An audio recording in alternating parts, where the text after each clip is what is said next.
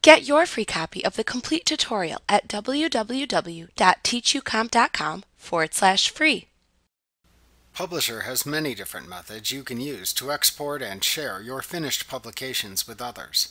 To email a publication, click the File tab in the ribbon and then select the Share command in the command panel at the left side of the Backstage view. In the middle section, select Email in the Share list. Then click any one of the publication attachment options in the far right panel of the Backstage view to email the publication. Also note you can click the Email Preview button in the Share list to view your publication as an HTML email in your default browser. You can also export your publication to various formats if needed. To do this, click the Export command that appears at the left side of the Backstage view.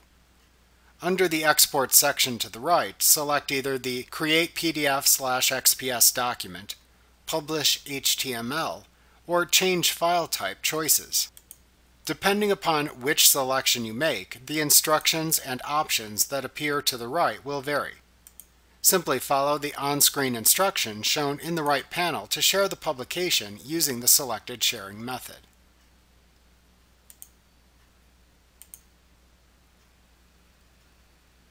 Like what you see? Pick up your free copy of the complete tutorial at www.teachucomp.com/free.